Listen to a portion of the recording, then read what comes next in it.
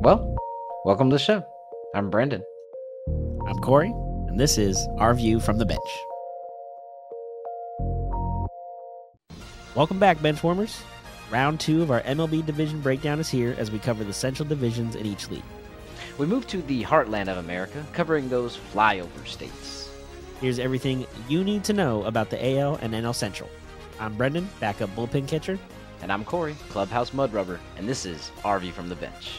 Now, before we get started, if you're not already, don't forget to subscribe to the channel and hit that notification bell so you never miss a new episode. Also, if you like what you see, smash that like button for us. It's free for both of us, and it probably helps more than you think. We continue our tour of the middle of the country, and now we're going to give our NL Central predictions. We're still going to do it how we've done it before. We're going to, if you haven't watched any of the previous videos, make sure you go check those out. We cover the AL West, the NL West, and we've so far also covered the AL Central. We're going to be moving to the AL and the NL East coming up. Make sure you check out the entire series.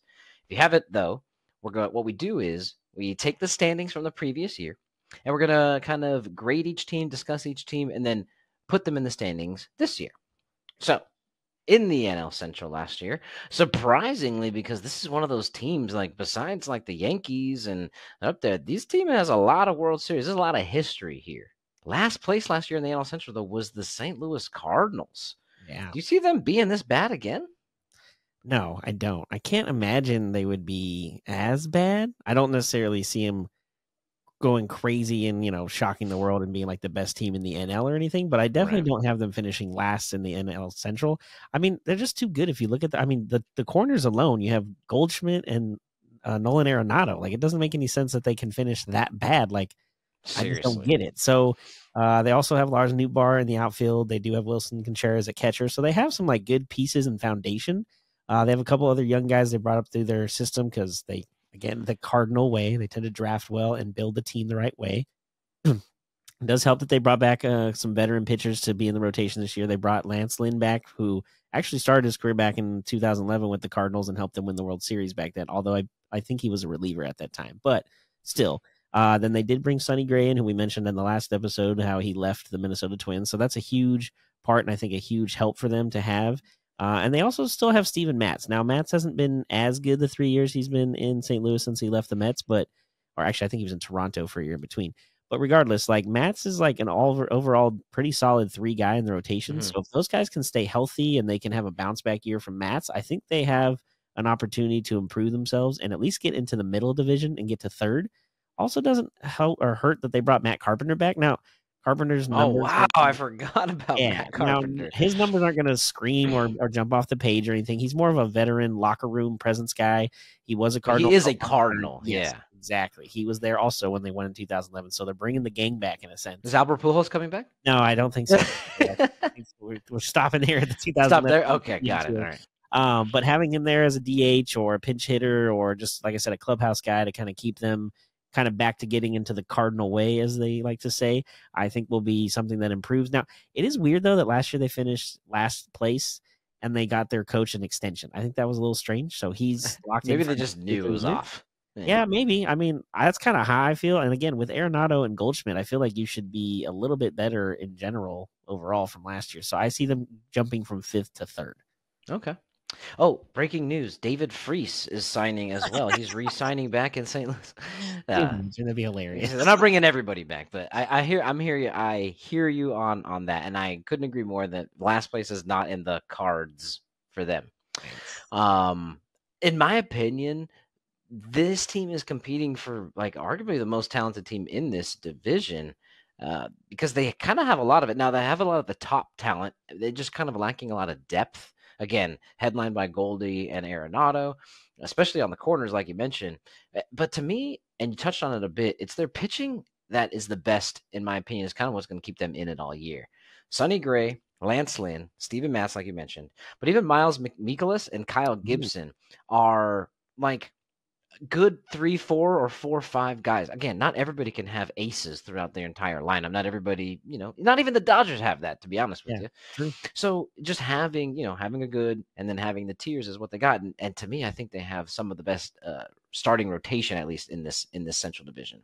And because of those two things, I have them definitely jumping up from last place. I don't have them taking it, kind of like you. I'm gonna try to be a little bit, regular here and not just jump all in on the Cardinals bandwagon. But I have them a little bit higher than you. I have them actually coming in second this year. Now, barely. I think it's going to be really tight with the three teams at the top. But I got the Cardinals coming in second. Okay, not bad. Again, we both see them vastly improving from last year because I'm just so used to them, even if they don't win the division, at least being in the race for it come to August and even early September. And then, the last few years maybe kind of tapering off from there and not winning it. But it's just weird to see them in last place last year. Yes, last is weird. 100%. Couldn't agree more. Especially when you look at some of the teams in this division. Exactly. Which, moving on to this next one, is kind of the one that, Brett, you're talking about here. Team that came at fourth place last year is a team over in Pittsburgh, which I believe got voted as the best ballpark in Major League Baseball, at least for maybe views. And I've only seen pictures of it. You've been there in person, haven't you? I Pittsburgh have. Pirates. I have to say Pittsburgh is, man, it's definitely in top three. It's like, I think like it's Petco, Pittsburgh, and Fenway. Those are like my top Fenway. three. So I totally understand part of it is their stadium is the second smallest as far as attendance and seating capacity, but behind Fenway, because it's obviously Fenway's 100 plus years old. It's like 35,000 people. You're on top of the field. You have the yellow bridges behind that go across the street into downtown Pittsburgh, which is absolutely amazing and a beautiful view. So I'm with everybody who thinks it's the top stadium in the league.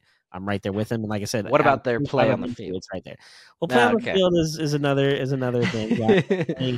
It's weird. They have a couple like good young guys. Like O'Neal Cruz at short is kind of like their Ellie De La Cruz, a big guy who's playing short and can do a lot of things. And then Brian Reynolds in the outfield, who they actually was talking about maybe trading him a year or two ago, but they didn't end up doing that.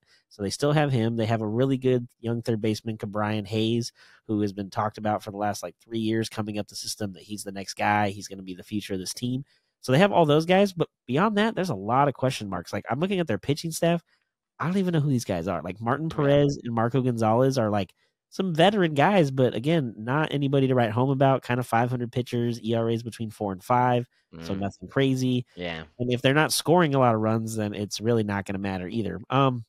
They do have one positive though. They did bring in Aroldis Chapman to be at the back end of the bullpen. Their closer from last year, David Bednar, was one of the best in majors. In a weird way, he had top 5 saves, and they had no wins. So that tells you that's pretty how crazy. Good he is in general. Every time they're in a game, he's the guy. Any opportunity, he's got it locked down. Yeah, gotcha. Exactly. Now, with Chapman, it could be he's a 1-year deal. If they're not competing come July, then they can trade him and get something, and maybe get a minor leaguer to continue to build and rebuild this team as a whole. They did bring in Andrew McCutchen back for a retirement tour, essentially. I can't imagine he's going to be playing much longer, but he's back to where he started his career, and hopefully can, again, kind of be like the Carpenter in St. Louis, be that veteran clubhouse guy, kind of teach these guys how to go about business and be a professional and try to at least compete in games, if not win more than they did last year.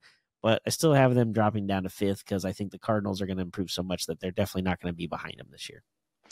Yeah. And since you have the Cardinals, what, 3rd, you said? Yeah. I think the Pirates aren't improving, unfortunately, because the team that was below them is, in my opinion, going to be a lot better. They kind of have settled into last place. To be honest with you, I can't believe the Pirates are, to this day, on April 1st, not April Fools, undefeated. Still undefeated this season. They swept the Marlins, and then they beat the Nationals today. So that's pretty cool. Something I don't see a lot of going forward, to be honest with you. But maybe I'm wrong. I'm with you. O'Neal Cruz, probably the best player. Brought in Andrew McCutchen as that vet presence and obviously a designated hitter. We'll see how much he's still got in the tank as far as hitting goes. But at least he doesn't have to be running around center field at the same time, chasing down freaking fly balls from these pitchers that we have no idea who they are. The Pirates are going to give teams trouble, right? I mean, they're all Major League Baseball teams, but in my opinion, it's not going to be much. I, too, have the Pirates coming in 5th place in the NL Central this year. It's too bad because the Pirates are it's like I said, the stadium's amazing. The fans are great because they're the same Steelers and Penguins. It's all black and gold in that city. It sucks that they're not going to be good yet, but I don't think it's time yet. It's so crazy. They're the only city I know of that makes sure that all of their sports are the same. Yep. Like color schemes, at least. Yeah. Only town in all of America. It's kind of weird, but also kind of cool. Kind of cool. Yeah. I mean, no matter what you're wearing, Pittsburgh something. Right. All right, let's move out of Pittsburgh. We're going to head over to the third place team from last year, which is the Cincinnati Reds. Um, I really like the Reds. I mean, in the sense that as long as they're not doing anything to mess up what the Diamondbacks are doing, because obviously being in the National League, I don't Facts. root for them a ton. But as long as they're not, in our way, I kind of like the Reds, dude. Where do you see them? Third last year. What you doing? Yeah, I actually see him improving this year and getting into second place and getting above the Cardinals. I think Hunter Green at the top of the rotation has been, I mean, he's a flamethrower. He's been talked about for a while, and I think having a year under his belt is going to be good. Frankie Montez, who, again, young guy at the top of the rotation with Green, I think they're going to be really good and continue to grow and improve their ERA from the last 2 years and win more games than they did the year before. There's another pitcher that they have that I don't think a lot of people even really know about, but Graham Ashcraft, who is going to be a great third guy. Now, over the last 2 years, he's slowly built up his innings from, I think, 120 to 150. So if he can get to like the 180, 190 mark and continue to do what he was doing over the last 2 years, I think it gives them three solid guys at the top of the rotation. They have a ton of young talent. They have first baseman Christian Encarnacion Strand, who, again, last year only played 63 games, but had a really good 63 games in the back half getting called up. And I think having that experience and being able to build on it will be only beneficial to him and the team. Jonathan India, who at second base over the last 3 years has averaged 15 home runs and 50 RBIs. So again, a solid defensive. I think there was even talk of him making the All-Star game last year, but he didn't ultimately make it. So there's some young talent there. And of course, you have Ellie De La Cruz at shortstop. And that guy, Bro, ooh, he's man, electric, is he not? he is. And he burst out on the scene last year, had a great start, and then, kind of slowed down in the back half. But it's one of those, it's your first year in the majors. Yeah, People dude. figure you out. You got Mhm. to adapt and make some changes in the offseason and get better at certain pitches. I think he's going to do that. I think he can have a great year as a full year player. He's, again, knows what he's doing, knows what to expect.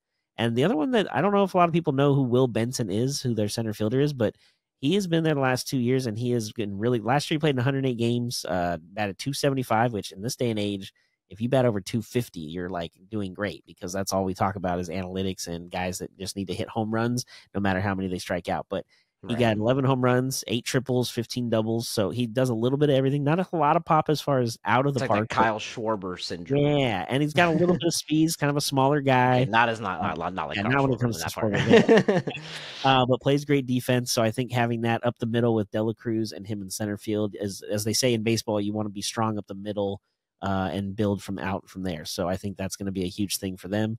Maybe And that was the then, Cardinals' problem. They got really good corners. yeah, you're right. That's a good point. Goldie and him are corner guys and not up the middle. So I just think there's a lot of things to be excited about. The Reds did compete down to the wire really for that wild card spot last year, but ultimately fell short. So I think this year they can be a team that actually gets over the hump and maybe even gets a wild card spot, finishing second in this division.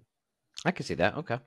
I don't have them there, but I do have them in the top three. But unfortunately, I have them staying pat at number three. I'm with you with the Ellie De La Cruz, dude. That dude is, I mean, like I said before, he's electric, dude. He's so fun to watch. Yeah. In the field, he does some crazy plays, rounding the bases. He can hit, but beyond that, that's kind of as far as the known talent goes for the Reds. Obviously, Joey Votto was pretty helpful last year and kind of being that veteran presence to help lead that team. He has gone, and I don't think there's really much left yet, right? And since Cruz can't carry the load by himself, it might be a waiting game. There is a lot of young talent though, with room to grow, kind of like what you were talking about. Last year, they elevated 4 rookie positions to regulars, as far as being their regular starters. So right now, the iron is kind of hot with this young team. Maybe they follow like that Orioles way, right? Where if That'd be if good. they can get all this young talent to hit at the same time, it could turn into something special. If not, and it's staggered, it's going to be a little bit longer process. But I see it kind of being that the latter, the staggered. I don't know if they get as lucky as the Orioles have and go from damn near last place to over 100 wins. So I have the Reds coming in third, and it's really only because the teams that I have above them are just tough. It's not necessarily a shot at the Reds. Yeah, understandable. They're young, and again, like you said, if they can get all this young talent to kind of blend together, kind of like Oklahoma City and NBA, like they've been Oh yeah, that's a good draft comparison. picking all these guys and building all these young players, and finally it's kind of come to fruition of all of them kind of playing together and blending at the right time.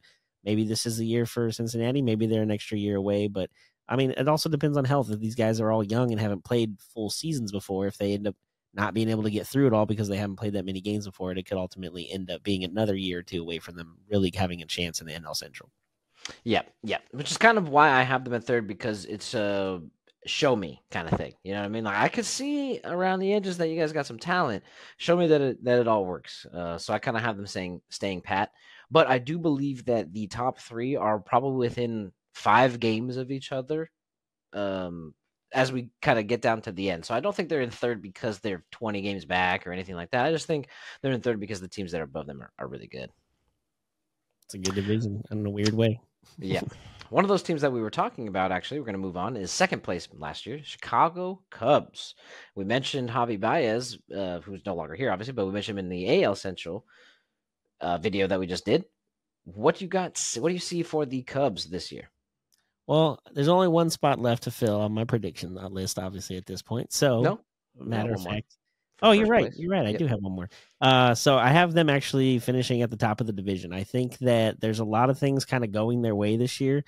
Justin Steele, who was really good last year, even though the Cubs were not great, finished 16-5 with a 3.06 ERA. Oh, that's They clean. still have Kyle Hendricks, who was part of their World Series team in Oh, 2016. yeah. He's a solid pitcher in the as a 2.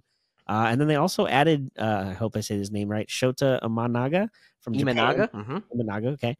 Who last year in Japan, I know it's Japan and it takes time, guys, for kind of convert over, but he had a great start today against the Rockies, although it is the Rockies, I'll give him that. But last year in Japan, he had a 2.78 ERA and was also the winning pitcher in the championship game against USA in the World Baseball Classic last year. So he's seen some of these MLB talent and bats, so it's not something he's going to be completely foreign to in a sense. So I think that'll help him. So those 3 guys should be a nice top of the rotation for them to compete and get, I think, a much better output this year than last year. Dansby Swanson at short is amazing and great at defense. I know he's only a career 250 hitter, but I think it's more about what he does beyond just his average. He gets on base because he's got a good eye. He steals a few bases, but has decent speed. So if these other bats behind him, Ian Happ being one of those guys who has had some pop the last couple of years, last year 21 home runs and 84 RBIs, I think can kind of move things around and get this offense going. Obviously, does also help that they re-signed Cody Bellinger, who had a great year last year, finally figured himself out again after being such a struggle those last 2 or 3 years in LA with the Dodgers. I think he's finally found himself, feels comfortable, got a contract. Now it's not a long-term deal like he wanted, but it has got some opt-outs, and if he competes and does what he did last year, he can opt out and go get more money as well. So I think that's going to be a big part of it. And the biggest thing for me, really, I think, is that it helps they hired Craig Counsell. Like Craig Counsell, as we are Diamondback fans, we know he was a huge part of that team in 2001. And he also was on the Marlins in 1997 and was the game-winning run off of Edgar Renteria's game-winning hit. So he's been around a lot of winning. He knows. He spent, I think, 9 years with the Brewers. And not only that, in that time, they had 3 division titles, 2 wild card wins, 2 wild card spots. They did lose to the Dodgers in the 2018 NLCS, so they've been far.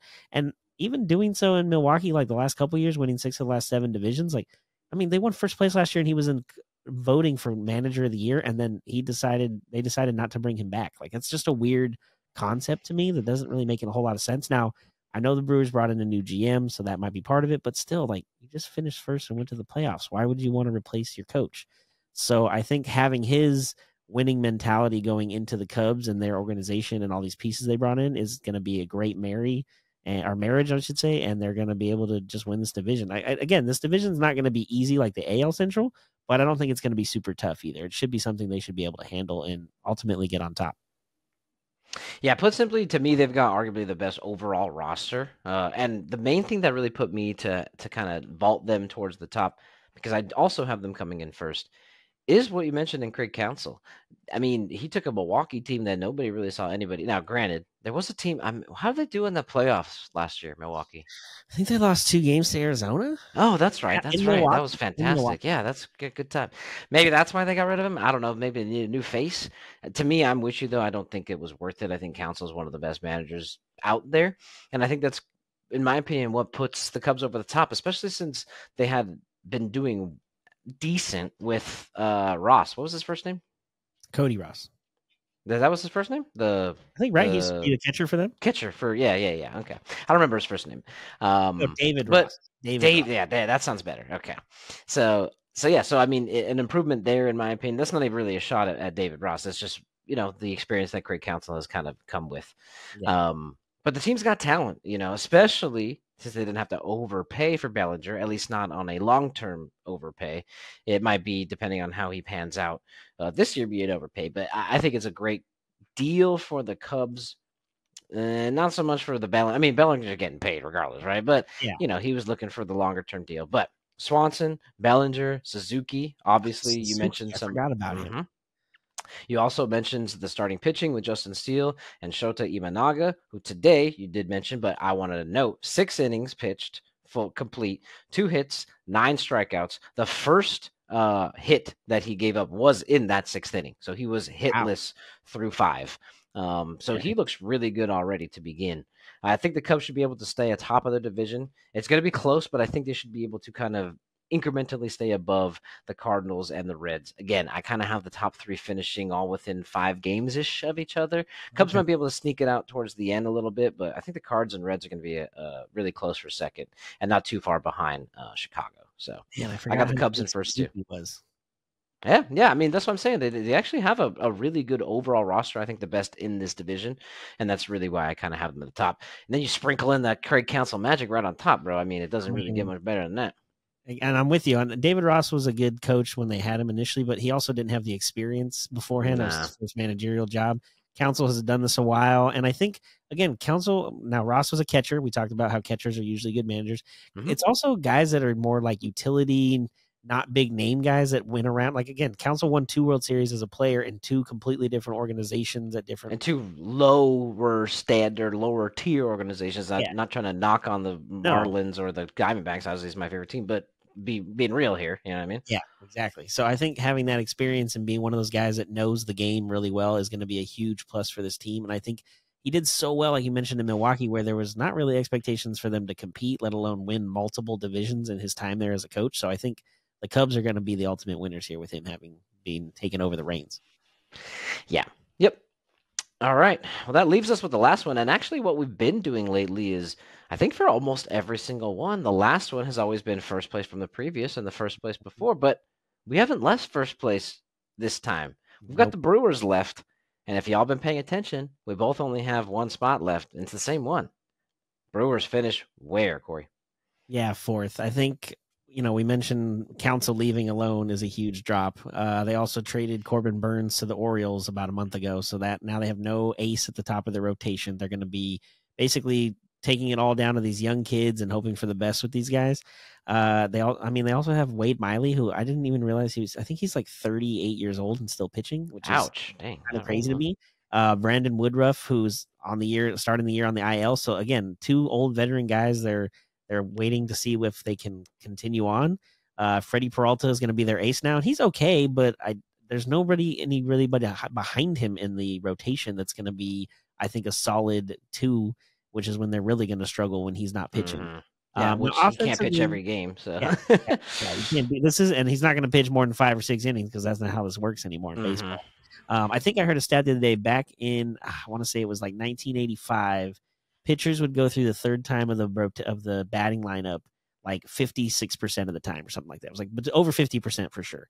And these days it's down to like 12.5%. Like pitchers just go through the lineup 3 times anymore. That's just not a thing. Because the stats say that after 2 at bats, then they know what you're gonna do. Like exactly. Geez. So I think that's going to be a big problem with him. Now, offensively, they might not be terrible. They added Rhys Hoskins, who didn't play last year for Philly due to injury, but the 2 years prior, he had 25 or more home runs, 75 or more RBIs. So a little legit bat in the top of the lineup. He's already done good. He started off really well against New York the other day and against the Mets, and then they threw at him because he pissed them off because of baseball rules. You throw behind. You have to. Yeah, it was dumb. The guy, he slid in a second. They got mad at the way he slid, but I'm like, I didn't see anything. No, it was dumb. I saw. Yeah, it's just ridiculous. But regardless, he's going to be a nice bat in the middle lineup. They did bring in veteran Gary Sanchez, who has some pop left in his at bat. He's got 19 homers and 50 RBIs averaged over the last 3 years, which is pretty good considering he's on the back end of his career, and an aging catcher usually doesn't have a lot of offense left. So they have 2 legit bats there. They do have the young outfielder Saul Frelick they brought up last year, who had a good run, but again, 57 games. So let's see what he does with a full season. But other than that, I think the rebuild officially begins in Milwaukee, and they're going to drop from first to fourth, which is probably going to be one of the most dramatic changes in division places, I think, in all of baseball this year. That's the one that we have so far as the most dramatic. At least reviewing the previous ones that we've done. Who knows where we'll go with the Eastern Conference? The Eastern Conference. Wow, with the Eastern teams, those divisions. But before I kind of touch on it, I've always wondered why. To me, I've always thought that catchers should be the best hitters. They see the same point of view the entire game, or at least very near it. You know what I mean? I get that they're in the middle of the plate and then to the side of the plate, obviously, as a batter. But I've always wondered, like, why aren't you really good? Don't you see everything that's coming at you? Shouldn't you be able to tell which one's which? Now, granted, when you're catching, you know what's coming to you. But I Yeah. just always thought, like, don't you see this? Oh, this is the only view you get the whole Yeah, game. You should be would good at think this. you would think having to catch everything and watch it into your glove, even if you do know where it's coming, you'd be better at reading the ball out of a hand Right. than Yeah. most other players. But that's It's always been my thought. Okay. Brewers, to be honest with you, actually have a fairly decent roster for us to kind of have them down this far. But I think that the loss of Council that you touched on and really the advancement of the other teams in this group is really kind of what drops them down to fourth. Not necessarily to anything on their own. I just think that the Cubs, Cardinals, and Reds are really surging right now. But, my thought is the top four will all be within 5 to 7 games of each other, kind of like I mentioned. So I think he's going to be close. Yelich, William Contreras, and Rhys Hoskins, the big names that you've mentioned. Freddie Peralta and Wade Miley in the rotation. They're going to compete, right? They're going to compete all year. But my guess is they fall kind of just outside. I have them settling in fourth. Man, I forgot Yelich was still playing baseball. Yeah, he's still trying. I mean, that guy won a freaking MVP, did he not? Or was did he close? Win it? Or I think he was close. I don't think he actually won the MVP, but I think he was in the discussion for 1 year. Okay. I mean, hey, to be in discussion, then to wonder if he's still in the league, that's pretty crazy. Yeah, I feel like he's tapered off so much the last few years. I kind of forgot or thought maybe he retired and kind of called it a day. But depending on how big of a contract he signed when he was in his heyday, that's all guaranteed money. You ain't gonna retire till you get all that money in your pocket. So. Yeah, National League MVP 2018. He did win it. MVP. Yep. Okay. Yep. Oh, it was Braun that didn't get it, but should have gotten it back in the day. That's who. 100%. No, it was the other way around. Yes, it was Kemp that should have got it when Braun did get it. And I'm not even a Dodger fan. Matt Kemp deserved to win it that year. Yeah, and then Braun cheated because he tested positive and tried to cover it up. And then that was the year that they beat the Diamondbacks in the playoffs, and we should have even faced them. So. Yes. Yeah, I just hate the Brewers. Screw the Brewers. Thank you. Yeah, dude. Honestly, I used to like Ryan Braun. I used to root for that guy. He seemed like a chill dude playing in Milwaukee. And then all this stuff came out. Again, I am an adamant Dodger hater. I cannot stand them. But Matt Kemp deserved that MVP. I don't care what anybody says. He deserves it, and it's bullshit that he got it. So it's crazy too, because you look back, Kemp was never the same after that year. Like that was his best year. Like it hurt his feelings so much. Yeah, you're right. I'm not saying that's what it did. I'm just saying. But I mean, he fell apart. They traded him to San Diego. He fell apart even more physically, and then he was never the same after that year. He had one really amazing year, and then just kind of teetered off from there. But Matt, you deserved it, bro. You deserved it. Ryan Braun didn't freak. He stole it, and the crazy part was Braun. Not only was he juiced, he didn't even have better numbers than Kemp. That was what made it so irritating. So, again, Dodger hater here, but check it in for Matt Kemp, bro. You were in that. I don't remember what the standings were back then, but I had to think maybe the Brewers have a slightly better record than the Dodgers that year. Probably. That's my guess. Because usually it's the best player on the best team kind of. Yeah, maybe for basketball and football, but I don't know. Yeah, but it's not baseball. Shohei Ohtani won 2 MVPs. His team didn't make the playoffs. So what am I? Thank you. Exactly. That's my point. So I'm with you as far as best player on best team, especially when it comes to basketball. And then borderline football too. But yeah. Anyways, we got completely off track on the anti Ryan Braun, pro Matt Kemp. But either way, that's just how we feel. Okay. All right. Well, that was pretty good. It's a nice little lineup here. Some switching up. I think the biggest one, obviously, for both of us is the Brewers falling. Yeah. But it was pretty good. I think it's going to be pretty exciting. Before we get out of here, we're going to do what we've done in this series so far. We're going to try to come up with a headline that kind of best suits this division, whether that be a player in the division, a full team, or the division itself. So, Corey, start me off, man. What's this year's headline for the NL Central? I think a big part of the Cubs getting to where they're going to get and win the division, that means Cody Bellinger is going to have an even better year than he did last year. And I think that the shocker to the world would be is if the Cubs have like maybe the 3rd best record in baseball and Cody Bellinger has like 35 to 40 home runs, 100 plus RBIs, and ends up winning the MVP for the NL. I know everyone's probably thinking one of the three Dodgers will probably win the Yeah, MVP, but I think part of it too is Freddie's already won one, Mookie's already won one, Otani's already won two. I feel like there's a little bit of fatigue sometimes, and everyone's just going to expect the Dodgers to be good. And if all three of them have amazing years, is it something we're going to be like, well, then one of them deserves an MVP, or is it a guy on a team where he literally is the best player on the team, and this team has a huge turnaround from the previous year? And I think that's, and again, Bellinger's not on a prove it deal because he has the opt outs because it's a 3-year deal, but he's going to go out and play better and want to play and get better numbers than he did last year, so that he can actually go get this big contract that Boris, clients it's tend to want to promising get. him basically. Yeah. And so I think he's going to come out and I think he feels more at ease. He feels better with himself. He's finally comfortable and his own swing is back. Because I know, again, those last couple of years in LA were a struggle. Felt like he was changing his swing every 3 weeks and it just wasn't working, and then try something else. It's like, man, you're overthinking it. And I feel like he's in Chicago. He's comfortable back where he was last year. We had a great year, and I think he's going to have an even bigger season this year. Okay. We're actually kind of taking this in very similar paths. We're not going with the same person. And I'm not going to be as bold as you, but I'm going with second year player, basically, Ellie De La Cruz. Finishes top 3 in MVP voting. And Ooh. I kind of put it that way for a handful of the reasons you pointed out. The one thing that I'll take away from the Dodgers is, in my opinion, if Otani were to win another MVP, he has to do something other than bat. He can't just hit as a DH and be MVP. I mean, field for a little bit, but this is pretty much why he was a shoe-in when he was pitching, because it's like a dominant pitcher and arguably the best hitter. I mean, how do you not give it to him?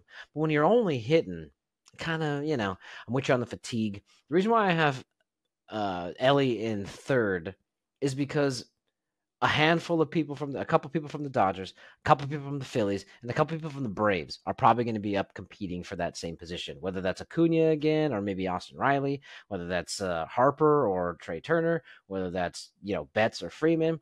One or two of those 6 guys might finish above just because of the teams that they're on. But I'm having Ellie kind of right there, especially coming out of nowhere, being not in the MVP voting last year, a rookie last year. I have him finishing in top 3. I just think he's that good. Damn. I mean, I'm with you. He's good. And if he has, now that he has a whole year under his belt, knows how this is going to go and what expectations to have for a season. And if the team is playing better, means he's playing better and they're playing well. So it's not a terrible idea. And we've seen that video of him. Like, he's learning English, right? He's Yeah, trying that to is speak actually. English. I thought that was kind of cool. Yeah, the fact that he said he wanted to be able to like talk to the fans and understand the fans more. He worked on his English a lot in the off season, so it shows you dedication that he's really about trying to be more than just a good ball player. He wants to be a good person and a good fan favorite in a sense, and be able to interact with them. So I think that's an awesome thing. If you had to put an over under on months that it would take for Otani to learn English, what would you bet on that? Well, right now, I guess I'd have to ask Ipe for odds and see what he. Yeah, you got to get those odds. Yeah. No, but I'm just saying, like, I give props because not everybody does that. I'm not saying that Yeah. he has to speak English in order to be No, a good no. player, but I think it's cool that exactly what you said, that he said he's trying to be able to connect. He doesn't want to have to use a translator or give small, broken answers to Yeah. questions. He speaks very well. I mean, he was able to clearly understand the questions that were given to him, reiterate answers, and not just using like broken English or like random words. So I give him props Yeah. for taking the time to do it. Absolutely. And I know I've told this story before, but having worked at Angels back in the day when Vladimir Guerrero was there, like, that guy can speak English. They just sometimes don't want to, or don't want to have to like really like think and interpret the questions the way they are, and not overthink it, but when it's in their foreign language, it's just easier for them to kind of think as they normally would and explain Right. the way they see it, and not have to like really like, okay, make sure this word means that. So I get not speaking English, but let's be honest, Otani knows some English. He doesn't know. I mean, shit, there's video of him during spring training when Rojas and Hernandez are teaching him Spanish. So I'm sure he has a little bit of English, but again, with De La Cruz taking the extra effort to really learn it and be able to talk to the fans is, I think, a bonus. And if you're the Cincinnati Reds and the fans, like, you got to be stoked because he's not only caring about the game, but he's caring about interacting with you guys and making you feel the love that he's feeling back from you. So I think it's a good thing. Yeah, to your point about Otani, I feel like people ask him questions in English, and then all he does is answer in Japanese. So to your point, I think he understands what people are Yeah. saying. He just hasn't taken the time to be able to speak it. Yeah. And maybe it's difficult. Again, I've heard English is the Well, hardest I language was to say learn, our but English language is stupid, so I can kind of understand why they don't want to learn it or get to a point where they feel comfortable enough to just speak it easily. yeah. But yeah, that wraps up this one. Yeah, and again, make sure you check out the rest of our division prediction series. In this episode, as we said, we selected the NL Central champs. We'll continue our travels to the East Coast as we wrap up with the last two divisions. So, as always, thank you for seeing things from our view from the bench. I'm Brendan. And I'm Corey. Like we always say, enjoy the sports until we talk again. Peace.